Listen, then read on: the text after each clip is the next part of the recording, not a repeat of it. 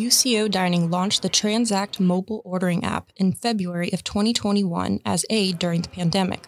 Caroline Vaught, a marketing manager in the dining department, had some encouraging updates on how the app has done since then. So the Transact app has been super well received on campus and it's here to stay. We'll have it for fall 2022 and moving forward. Vaught said that 4 out of 12 of the dining locations on campus are available on the app, with the exception of Ayers Kitchen, which is reserved for students in quarantine on campus.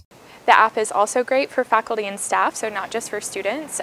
Whether you're driving to campus and you want to pre-order your favorite coffee from Starbucks, you can have it ready for you as soon as you get to campus. To download the app and order ahead, search Transact in the App Store, or you can scan the provided QR codes that will take you directly to the app itself. For more information, visit dineoncampus.com/UCO/Transact. This is Logan Gassett reporting for U Central News.